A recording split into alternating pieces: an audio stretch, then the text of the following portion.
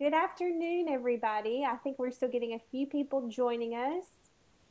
If you will just make sure that you are off video so we can only see our lovely panelists, I think that will be the ticket here.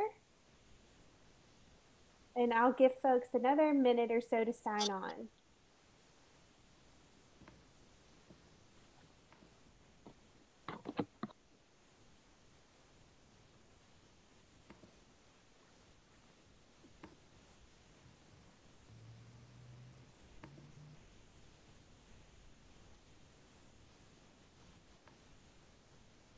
Okay, great. I'm going to keep the waiting room pulled up so if we have any additional folks come in, I'll be able to let them in the door.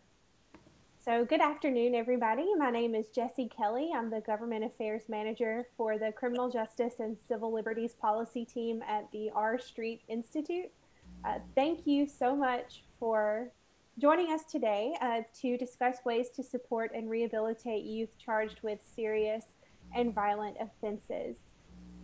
Although only 5% of youth arrested are accused of violent crimes, there's little literature or tangible action plans discussing how best to serve these youth who are still being sent to outdated and ineffective youth prisons or being automatically transferred to the adult system. Today, we hope to offer recommendations on how to limit secure confinement and increase alternatives to detention so that the juvenile justice system benefits both children and the society to which they will return. Joining me today is Marcy Mistrett.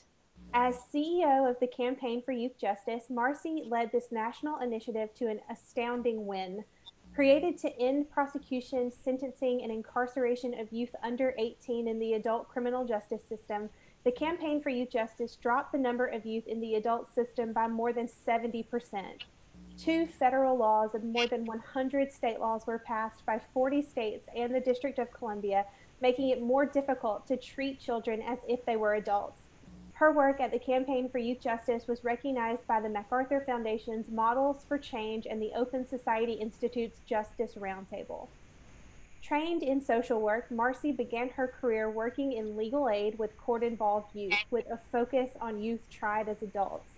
Next, Marcy worked as the Director for Training and Research at the Institute for Community Peace, a national fundraising collaborative focused on developing community-based responses to violence prevention. In her first local leadership position, Marcy became the founding director of the DC Posse Foundation, a national college success and youth leadership program.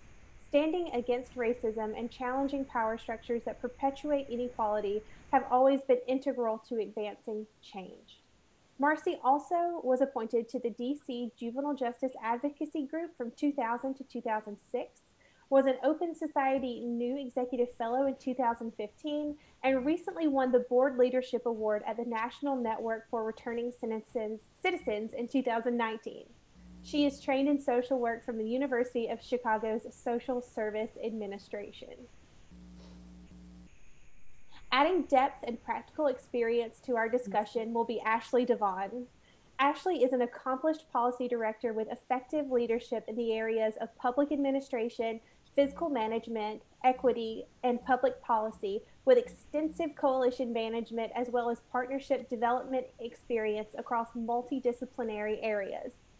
As a former educator, Ashley is an expert in the social and emotional development of youth, positive youth engagement, and restorative practices. Her professional portfolio spans government agencies like the Maryland State Department of Education, local educational agencies within Baltimore City schools, and nonprofit organizations. Most recently, Ashley comes to Advocates for Children and Youth as a former restorative justice coordinator with the District of Columbia Public Schools. Ashley currently serves as the chair of the Maryland Youth Justice Coalition and as the co-chair of the Youth Diversion Work Group, Mayor's Office of the Children and Family Success in Baltimore City. Ashley is also a fundamental community organizer who worked in Baltimore to improve youth justice and community relationships. And over the past year, Ashley has been working specifically with Baltimore youth. As some of you may remember, last summer, a heightened police presence was necessary in Baltimore's Inner Harbor because large groups of young people were gathering and some fighting occurred. And that event was nationally reported by many media outlets. Incredibly, the community rallied and provided opportunities for young people to refocus their energy, and a remarkable outcome was achieved. Ashley, I'd love for you to give your opening statement by telling us about that event and all of the positive outcomes you've seen in the past year. Thank you so much, Jesse. And it's such an honor to be on this panel and to be able to, kind of come behind Marcy, who is just incredible, and so thankful for her mentorship and her leadership in the work, and grateful to work with our street on all the youth justice initiatives in this state. Memorial Day weekend of 2019, I just arrived in my position, just finished my first session in my position as Youth Justice Senior Policy Associate at Advocates for Children and Youth. And what we saw during that weekend is about reports of 300 to 400 kids gone wild at the Baltimore Inner Harbor. There were multiple victim reports, multiple police reports, and there that led to about 6 or 7 youth arrests, with the youngest arrest of a young person aged 11 years old. What we did during that period was we not only looked at what occurred in the harbor, but we also looked at what was supposed to occur that weekend. And it was ironic that there was supposed to be a large concert put on by the popular radio station here, but one of the celebrities could not come, so that concert was canceled. In Baltimore City, we have approximately 120,000 young people under the ages of 24. And in Baltimore County Public Schools has roughly 120 just in their public school system collectively. So the Baltimore metropolitan region is a large region for kids. And I'm going to kind of preference this by talking in comparative analysis here. Baltimore City, on average, is ranked around the 26th to the 29th largest city in the country, but our population is similar to cities like Philadelphia, which is the 5th largest city in the country.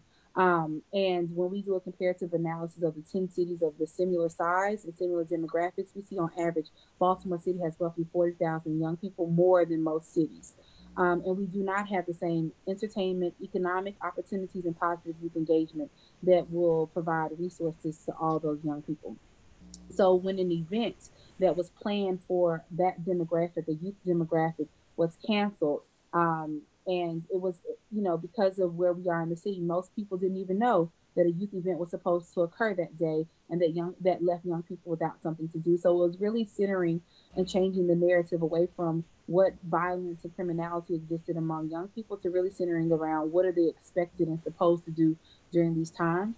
And the second part of that was really doing a gap analysis to identify the times and periods in which the young people had the most violence or had the most crime exhibited, and identifying what resources existed during those time periods. Um, because I was able to look at that data, we shifted the narrative around what to expect for young people and what young people needed. And we saw a public, private, and governmental partnership happen where everyone really said, what can we do better for young people in the city?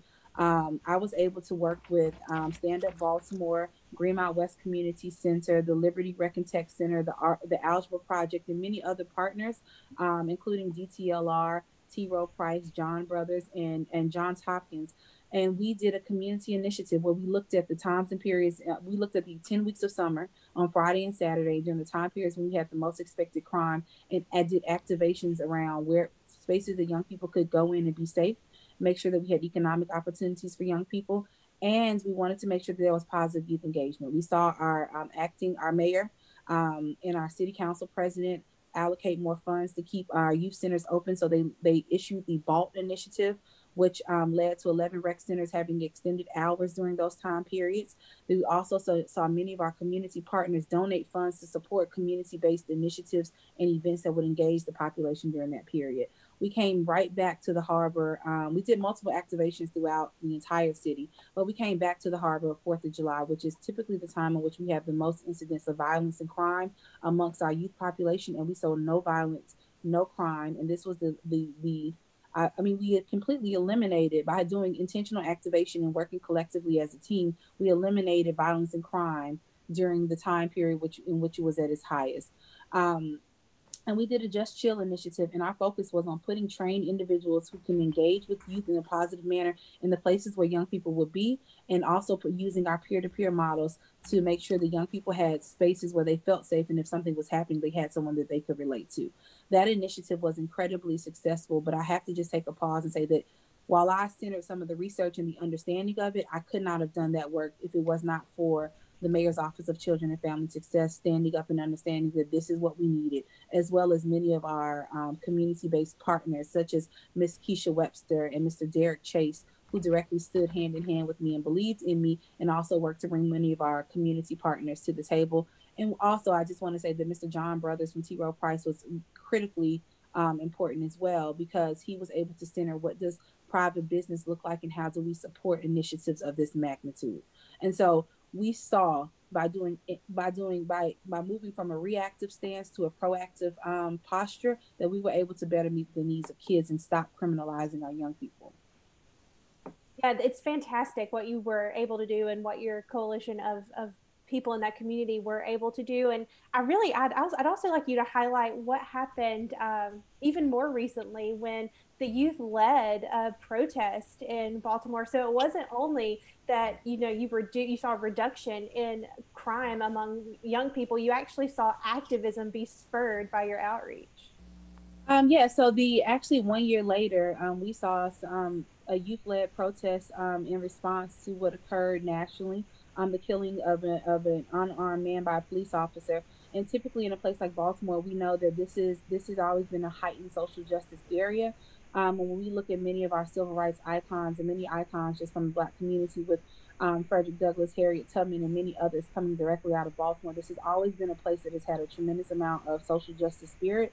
But we saw our young people channel that in a very positive way, and we saw a youth-led protest occur with 15,000 participants that was completely nonviolent. I do want to also give the caveat that I do not necessarily believe that the act of civil disobedience has to show up in a nonviolent way, but the fact that the young people chose that path and that's what they did, and they were supported by community, is an incredible task. Just to say, 1 year later, this is where we are. We do know that COVID has presented some other challenges for how we deal with crime and violence in our communities. And so while we see positive gains in what we're doing collectively and holistically with our young people, we also still have a ways to go with really curbing the violent crime that exists in the city. Thank you so much. Marcy, I'd like to turn it to you for just your opening statement, and I'm hopeful that you could give us a broader, more national perspective on some of the issues that Ashley touched on in Baltimore and maybe how some places across the country are working to help youth charged with violent offenses. Yeah, and I do want to thanks Jesse, and I want to thank you for having me. And Ashley, I just think that those examples that you just gave really are just so important to this conversation, because I think if we when we always start with young people and addressing their needs, we see the possibilities open instead of what we often term the risks. So I just really want to applaud you, because that was an accomplished and continues to be a really something to celebrate. So hi everybody. I've met many of you. It's great to be here with my colleagues. And I want to just kind of start with a little bit of historical context here, right? It has the portion of young people who have like we are at like this who are engaged in any sort of violence is really just such a small percentage of the overall population of kids in the system.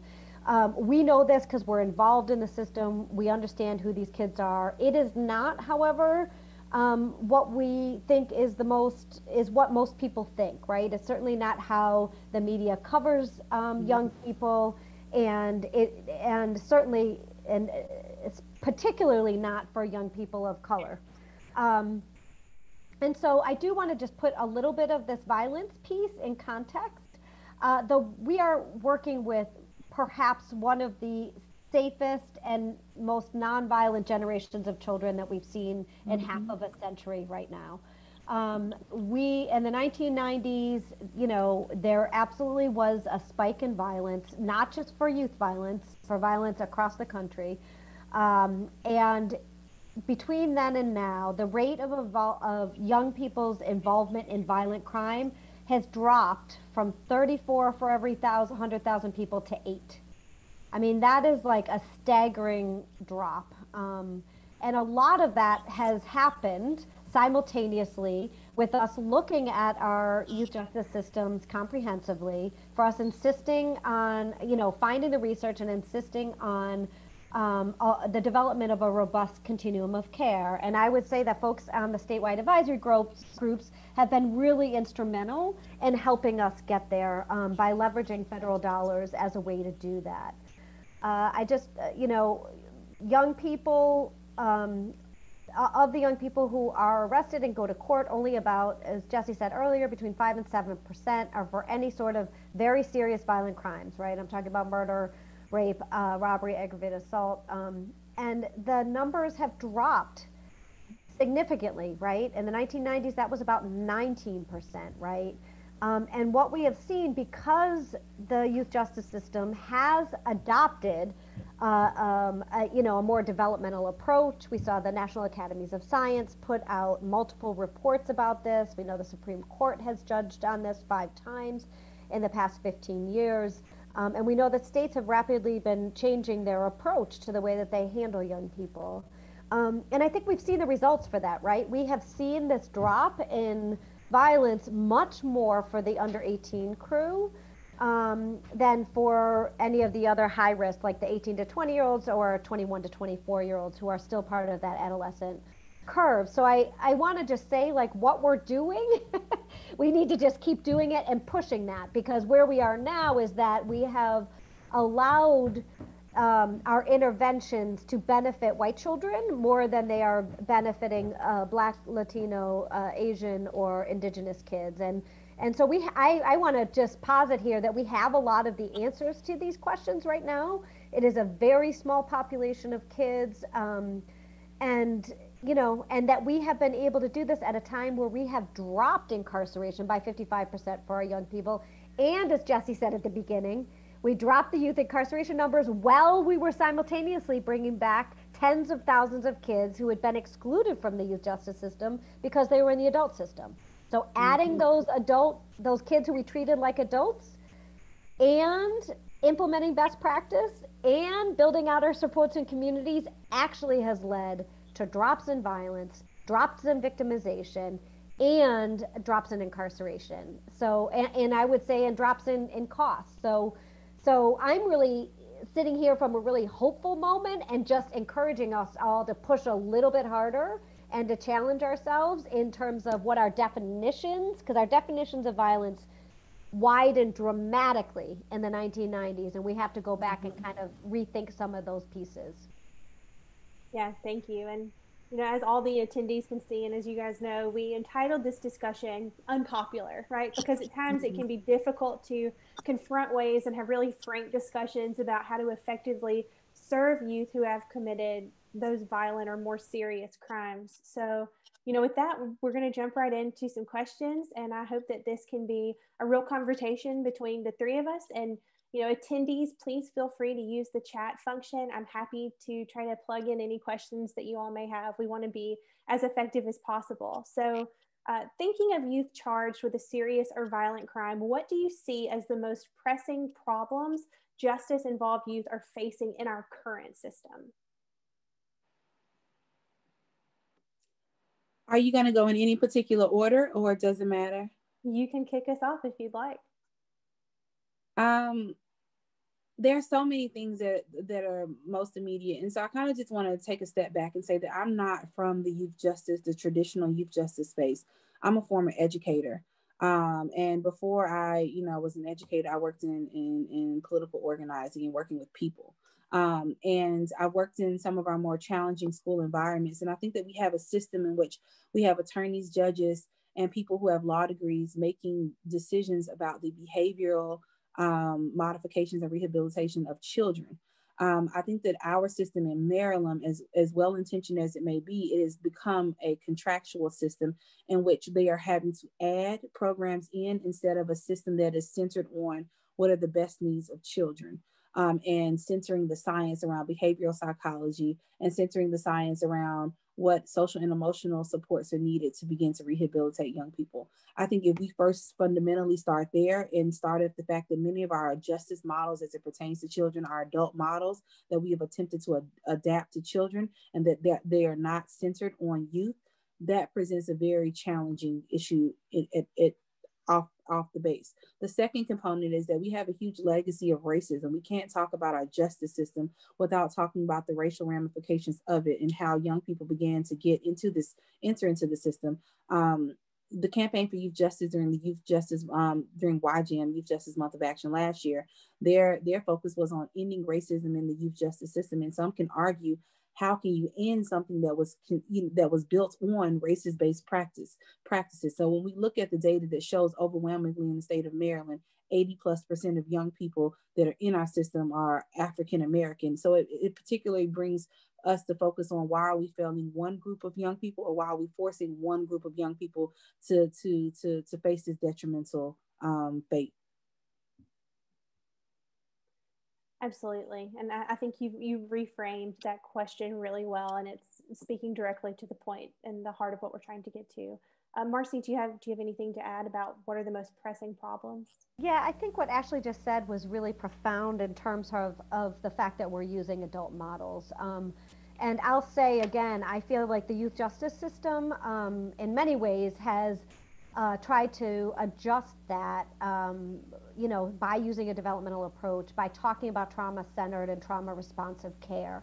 I think we're still at the very front end of that, like the expansion of restorative practice, understanding that family systems interventions are the interventions that work best for kids.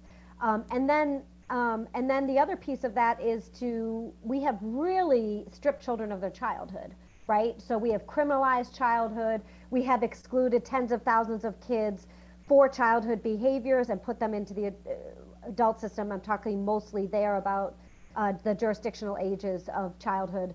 And then we don't let kids have due process. They're just automatically kids. All of those protections that we, for whatever reason, 130 years ago, were smart enough to see, we lost our way for a period. And I think we're getting back to that. And then layer on top of it, of course, all those other vulnerabilities with racism and just our carceral response overall is hugely problematic. But I also want to say that I think Ashley also raised a really important point about the intersectionality here. The youth justice system can do all of the adjustments that it can make as many adjustments as possible. And I think we have shrunk our footprint considerably, and that should be applauded. But there's a lot of intersectionality, right? So Ashley talked about school to prison intersectionality, but there's a lot. There's child welfare that pushes kids into the juvenile justice system that hasn't necessarily adopted these approaches as robustly as we would like. There are, all of our policing strategies. What is safety? What is justice there? Those questions need to be answered. And then just the treatment of young people while they're there. We know that and this is not an indictment on the people who work in deep end facilities, because I think there's been a lot of training and a lot of movements there. And because I work with kids in the adult system, I see those very, very clearly. But we know that when we are putting kids that have no business, right, when we use that in parens patriae, when we are trying to keep a kid safe and we are incarcerating them, we really need to use that not as a first tool, but as the absolutely last resort in our interventions. Yeah, thank you. I'm gonna sort of. I wanted to just add a piece that Marcy mentioned. I also want to add that nationally, when we look at data, we see that 90% of our kids in our youth justice system have experienced some form of adverse childhood experience. And so when we look at what is our definition of safety, because I think that is so incredibly important, that we have removed children or particular types of children out of that definition of safety. I thought that was just really profound. Marcy kind of highlighted that. Yeah, and really, I want to build off what both of you said. And I know, Ashley, that the advocates for children and youth have been exploring and discussing and bringing up the conversation about the adultification of children of color. And I wondered if you could tell me a little bit more about that initiative you guys are working on and how we can implement some of the changes that you're calling for. Sure. So I want to kind of just first with start with what is adultification. I don't know if we can share a graphic or not, but if we can't, it's okay. So adultification is essentially when we look at a child and assume the child is older than that person than the child actually is. That becomes incredibly important when we're talking about children of color. I'm going to continue to center it around children of color because when we overwhelmingly look at the data, we know which kids are showing up here. And Georgetown did a study on the adultification of girls. Other people have done studies on how boys are adultified. But I think that it's incredibly important to talk about this. We see that in the Georgetown study, our view of girls as being older than they are has led us to think that these kids need less nurturing, need less love, are more sexually experienced, tend to be more violent. And we have associated all of these attributes to their personality solely based on our view of those children. Many times I'm someone who's a big person. I have a tall father. My nephew, who is 14 years old, is like 6'6", and when some people see him, they're going to see a grown man, and they will treat him as a grown man and not allow him the same protections that they would extend to children or to someone else to another child who is 14 who may be smaller or may not have skin of that of a person of color. And so when we look at this phenomenon, we know that this phenomenon, where it comes from, how long it has been around, but it has really led to us not our unwillingness to protect certain children. And that has caused some very large desperate outcomes. So we know for girls, adultification has led to them being charged they're 7 times more likely to receive harsher penalties than their racial counterparts. We know that the statistics are worse for boys. I think it's almost 11% or something like that. And so the adultification has really led to us just choosing to remove the innocence and the childhood from a particular child solely based on the race that they're associated with. Yeah, absolutely. And I think that it's not just after sort of there's been an intervention, it's right from the beginning, right? Because you're seeing police officers entering into a situation, confronting a young person, and they also have that bias thinking that that person is older than they actually are. And so I think that conversation also, necessarily has to include policing reform and how police officers interact with individuals when they're initiating some sort of stop or discussion with that person, that you can't automatically assume things, and that bias really has to be beaten back over and over again. Marcy, have you seen in your national work how racial or ethnic disparities present differently in the treatment of youth who are charged with serious and violent offenses? So the answer to that is a definite yes. What I will say is, I mean, there is good news to report, right? When we opened in 2005, um, black black boys were 10 times more likely to receive an adult sentence than their white counterparts, and of course that compares the underlying charge, the history of delinquency, like it takes all those other factors out, right? So it's 10 times the number. That number now has dropped to about 4 times, but I want to say it's dropped to 4 times because we've been able to shrink the number of kids there, right? And what I think what's really important to point out here is again those off ramps, right? It is that initial point of contact. How is violence defined? The school resource officers we've seen during COVID, right? The number of kids who dropped in terms of their contact with detention was down 27% during those early months when kids were out of school, they were home, there was a lot of stay-at-home orders. Well, as those loosened up and kids went back to school in person, we saw all of a sudden that number go up again. And if that's not a correlation, again, in communities that are more likely to have school resource officers, that are more likely to make those referrals, definitely tend to be more black and brown places. So we have to really think about that, because if violence was dropped in those 2 months if arrests were dropped and referrals were dropped and detention was dropped by 27%, and I want to note that 27% drop in those 8 weeks was the same percentage that we've seen over the 15 years of us trying with JDAI and other initiatives. So there's still room to push and shrink this here. And I think that we just need to be strategic about how we're doing it. And we need to believe that there's a lot of values and bias and straight up racism in terms of, family beliefs that families don't want to be engaged, that families are sick of their kids. We're still telling families that the way to get services is to get kids arrested, and those aren't universal truths. They're targeted truths. Yeah. Yeah, I want to shift the conversation a little bit. And, Jeff, thank you so much for your question in the comments. It's actually one that I have on my list to cover as well. So we'll shift a little bit.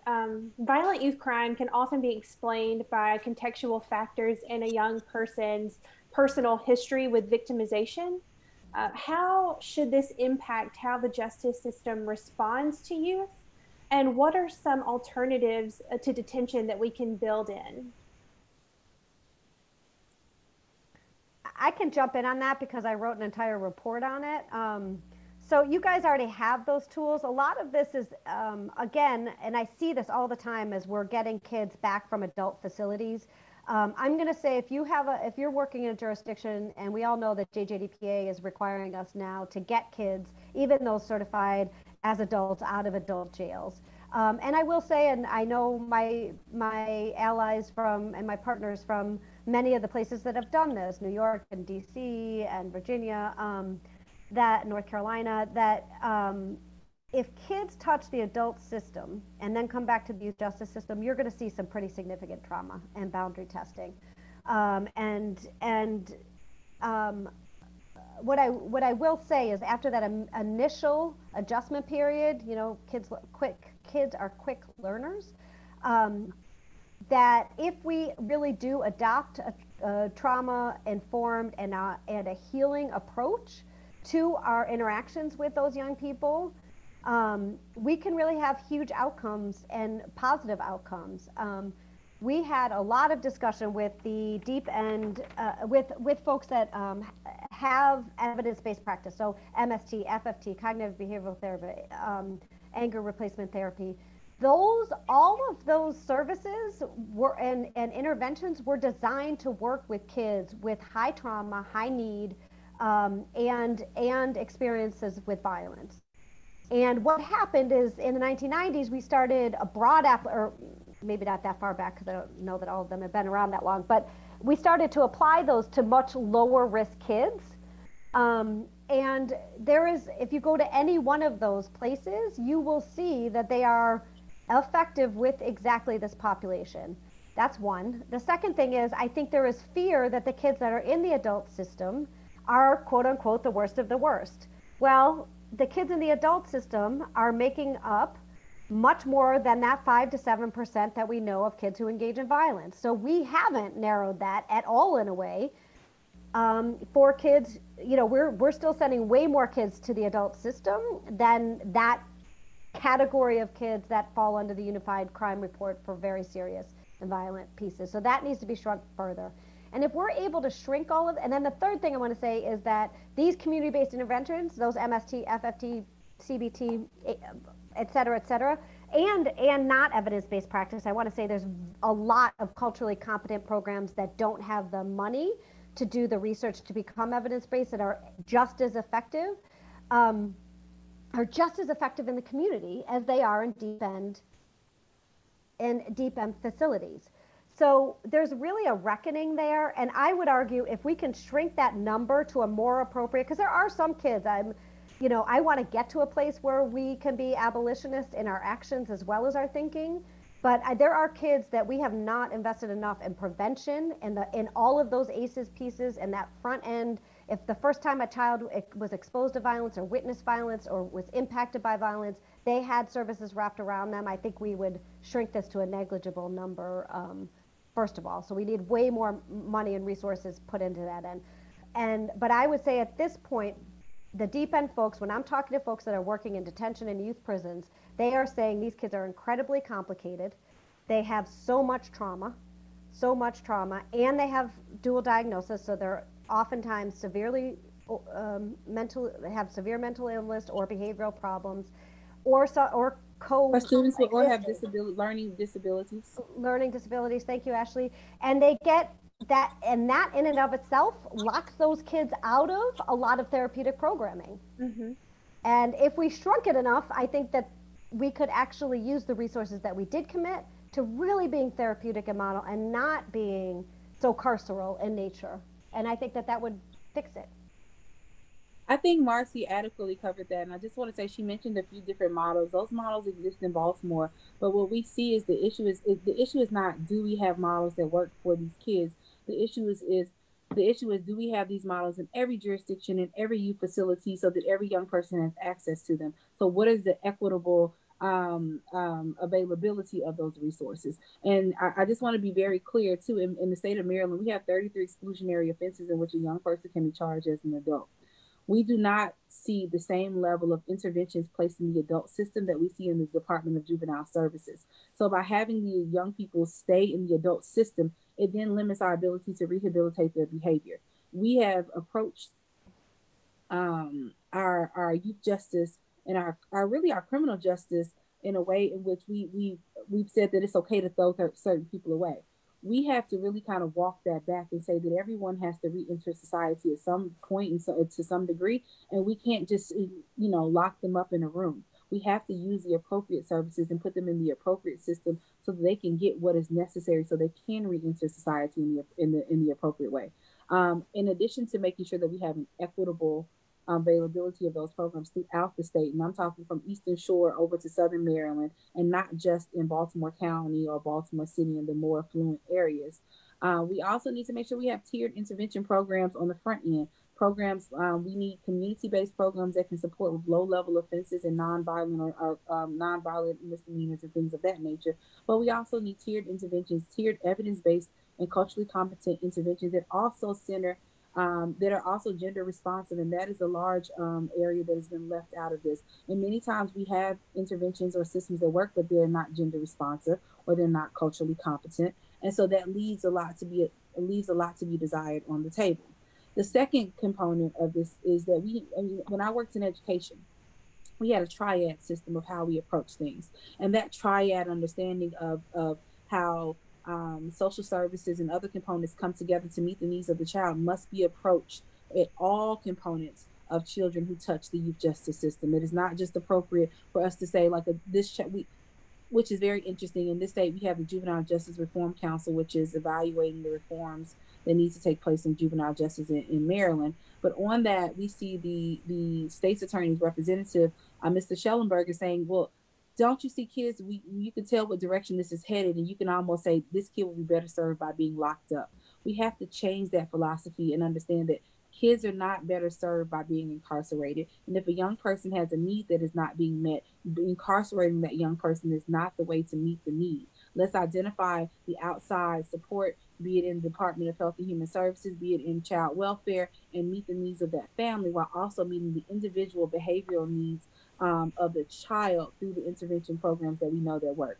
And I would also say that last legislative session, we saw a bill for funding for violence intervention-based programs be vetoed by our governor. Mm-hmm. This is the funding that gives programs like Safe Streets and ROCA funding to be able to provide those front-end supports for our violent offenders and to begin to work with them so they can successfully re-enter in community. Marcy started with something that happened in the 90s where she was I was born in 85, came out of high school in 2003. I remember the first time coming back home my sophomore or freshman year in college, and everybody who did not go to college was locked up or incarcerated. And so she's essentially describing the work that she did during my matriculation into adulthood. And what we see is that there have been investments here, then we see the investments move, an investment here, then the investment move. We have to have consistent funding so that we can have consistent programming to meet the needs of young people. We can't begin to move the needle, then rip the funding and supports away and not adequately fund the programs. And the other component Marcy said I think is very important is that when we talk about what is evidence-based, we have to talk about there has consistently been a misalignment from community and system. And so the programs that many people will recognize as this is what works. Reverend Marvin McKestry is a board member of Advocates for Children and Youth, and he is also someone who went to who was a youth offender for a very violent offense. And he describes what made the change in his life. And I think that's a video Jesse will send out later as a follow up. But he talked about him being engaged in his church or faith based community made the difference. He adequately described in an event in which he could have chosen violence or criminality. And he said, this is what made the change. And I finally realized that I was changed. It wasn't because of a Department of Juvenile Services evidence based program. It was a local institution in his community that he got positive engagement from. And so we also cannot minimize the impact of what front end supports need to be in the community. And when we see the levels of violence and when we see the levels of crime showing up, they're typically coming from communities that have had historic disenfranchisement. And so if we have not invested in them on the front end, we want to then subsidize that trauma and poverty on the back end by incarcerating those young people, and that's not okay. So I think that making sure that we have an equitable amount of services throughout the state, and making sure that they are all service are culturally competent, gender responsive, and evidence based will change the landscape and begin to drive down the numbers, as Marcy so said, so we can have a true understanding of who is actually committing violent crimes. And if we are really looking at the full catchment that we currently see of who is committing violent crimes, we have to do something different as a society. Say, why are we breeding criminals and violent offenders? What in our community is breeding this? And we have to then have a different conversation about what does it mean to then go and become a restorative community. And I think that some of it has to be both, right? But if most immediately, what are the individual needs? How do we meet the individual needs of kids? It's through the things that Marcy laid out. But the other part of that, we can't. If all we are creating amongst our youth population are people who commit serious offenses, we have to really reevaluate as a society and as a community what we're promoting. Thank you so much. Great. And I'll highlight for our attendees, I know some of you joined a little later on. Please feel free to put any questions that you have in the chat, and we will incorporate those into our conversation. So now I'd like to turn to a question from Mark. He asked, how do you explain and gain support of elected judges and DAs transfer violent offender into the adult system? And I'll sort of kick it off and allow you guys a moment to rest your voices and think. So I practiced criminal defense work in Alabama before I moved up to DC and started working on policy. And for me, it was important when I was representing young people to really humanize them, and especially for the victim, because oftentimes a victim will only see the crime and will fail to see the whole person. And so for me, that was very persuasive. And then in turn, once you have the victim of a property or of a violent crime bought in to what that young person needs, that's going to be your best advocate to persuade a prosecutor to change their mind about how they're going to pursue justice in that case. And then whichever one of you would like to add.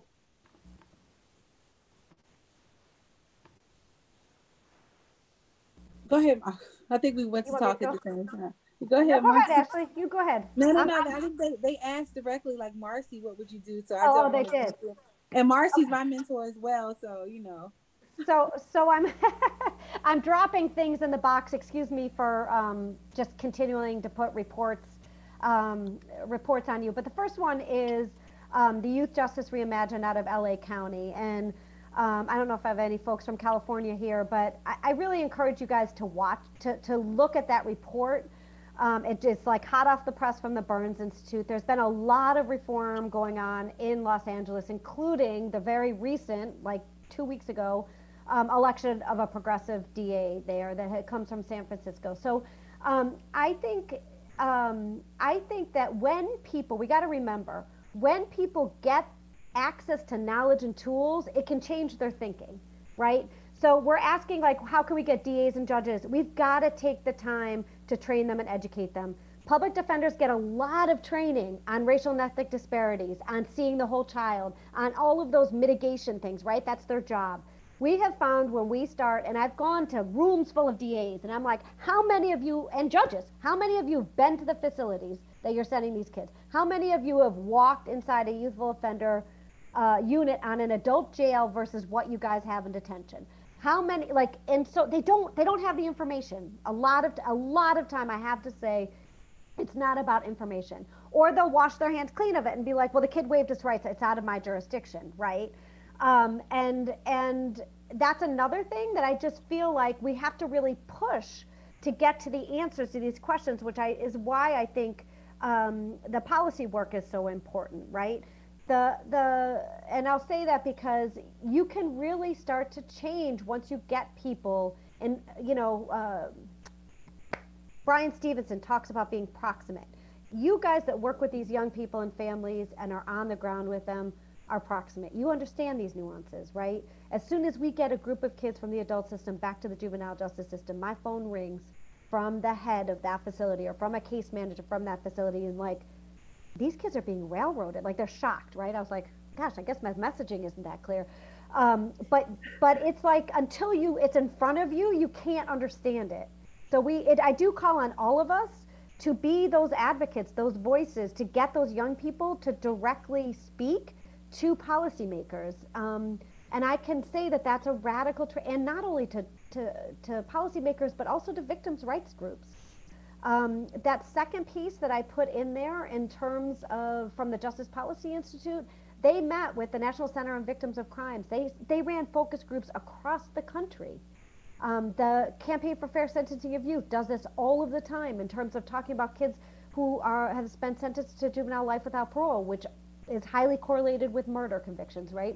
Perhaps the most difficult violent crime that we talk about here. And what people found is that what the victims are not, first of all, not a homogenous group, so don't let DAs have that narrative. It's not accurate.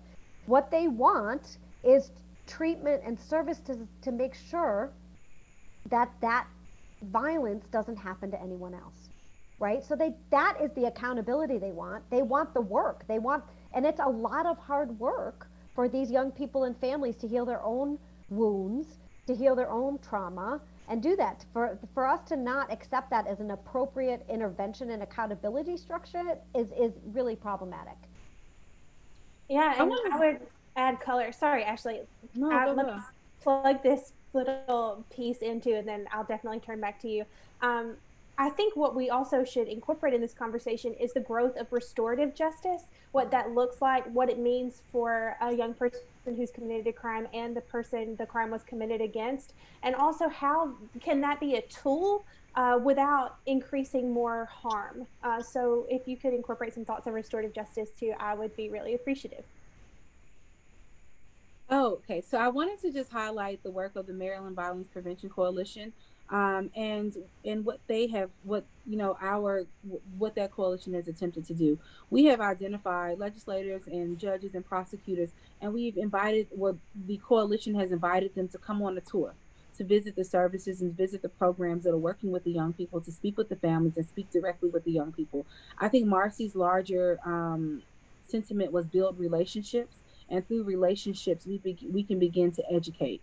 Most people will not, if people don't know you and they don't respect you, or you don't come from their community, many times they won't begin to listen to you. And we often come with our advocacy points, not understanding that we have to build relationships first. And so this is, I mean, the comment is very much so grounded in what does organizing look like, and how do you organize from your position of advocacy.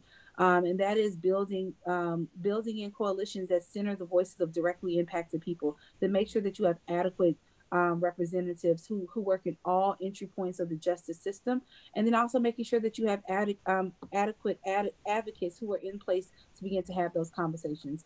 I'm really grateful that we have the Juvenile Justice Reform Council, because it allows individuals who would not necessarily have had conversations in an open and public forum to discuss what reforms can be done. And in many other states, you have coordinating criminal justice councils. Those are great places in which we can begin to break down the silos. And it's important for a place like Maryland. Maryland is some people will call it a blue state. Most people would look at it as a purple state, but it is a state that has a Democrat dominated legislative body. And our fight here is not against, in some regards, the racist sentiments or very far leaning Republicans. It is about how do we move moderates and conservatives to understand our points and what is best for our young people. And the only way that you can begin to do that is to raise their level of understanding and continuously show them what the reality is of the decisions that they are making. And I just don't think that you can get around that component. My child welfare policy director, we did a racial equity training a few months ago, and it's for me, it was a really great moment. There was a judge who had, ruled over many cases and had gone through a lot of racial equity training, but she acknowledged that there was an aha moment in the racial equity training that she just this other iteration of it that she went through, and she just did not understand before that moment exactly what points advocates were trying to get her to understand. And the only way we can begin to move people is to educate, educate, and educate, and then organize, organize, organize. And our hope is that our hope is that as we begin to talk and we open up lines of communication with individuals, that we attract their sensibility and their humanness, and we can get them to understand different points. And I have to be very honest, with organizing. I have to be clear that I may not be the credible messenger for everyone. There are some individuals, when I come in the door, they may not listen to me solely because of the way I look, the way I talk, or where I live. And so it is about building intentional cross-racial alliances. It is about building intentional relationships with various components, various individuals. So I would need to be someone who is able to talk to the person who has had the direct experience and the person passing the judgment. But we have to build and go in coalition. And there's an African proverb that says, if you want to go fast, go alone. But if you want to go far, you have to go together. We started this by talking about this initiative that I did in Baltimore. But before I started that initiative, I called Marcy and Brian to talk about, I got a crazy idea. What do you think? And because I was able to coalesce with individuals who had more knowledge based than I did, they were able to help coach me and help me navigate how to do something of that monument, right? And so I think coalition and going together makes a lot of sense. Definitely. Ashley, quick question from the audience from Sandra. Do you remember what that judge's aha moment was? Um, I don't remember, but it was grounded in racial equity and how and how those intrinsic views of individuals can lead to different placement plans and different judgments. And Thank you. I don't think that judge had ever confronted their bias in that way. Right. It was a new experience for them, and that was what brought to light some of that. Great. Jessica, So, can I yeah, go just ahead, Marcy, say please. one thing? I see Peter asked about, and that North Carolina is trying to bring more RJ components of the facility. So first of all, I want to say, Peter, I applaud you guys. I think that that's the direction we have to move in. I do want you to talk to folks around some of the slippery slopes around that. There's a couple things. And I know I've talked to folks in DC and in California about this explicitly. It is really important that if you're going to set up circles, that your whatever the system, like whatever your levels are, also aligns with that restorative practice. What we have found in some places is that, a young person and maybe a staff person or two young people will go through a restorative practice and they'll feel healed, but a week later, that administrative a hammer will still come down, which undoes every single thing that you just went through in the circle. So I just want to point that out to folks. And then the other thing I want to do is to say that a really important part of restorative practice is that the person who has been harmed is ready to do this and open to doing this, as well as the person who committed the harm. There are some of our kids that are still in pretty active trauma that are not going to be able to see the other side in that moment. So it might take a little bit of time to there might be pre-work for some of these more serious cases of kids with multiple layers of trauma to get them to that point. So I just want to